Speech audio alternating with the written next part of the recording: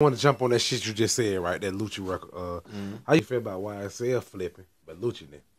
I mean, I know he ain't gonna flip. That Yeah. he got that shit in his blood. That's my little cousin. Oh, okay.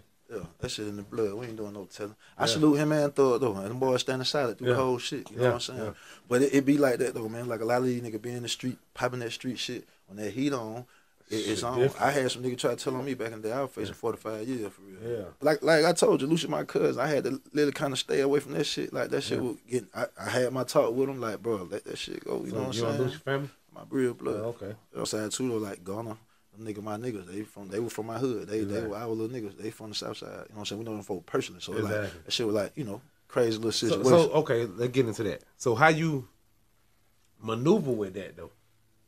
Niggas, some niggas respect that and they understand, but some niggas don't respect. Some but the nigga that don't respect it gotta respect it, cause we ain't gonna play with nobody. Exactly. That's just what's going on. Yeah. And to handle that, just stay out the way of them niggas. You know what I'm saying? So it won't be we won't be in that type of time. Exactly. I done been around plenty of niggas that know I'm shout of cuz and it be respect, it be love. What up? Yeah. They niggas know I ain't know what I'm on. And on the same type of time, if I'm somewhere with my cousin and some shit pop out, I got to ride with my little cousin. You know what I'm saying? So that's why niggas just kinda, you know what I'm saying? I got them folk got their life, them folk got their life, I got mine.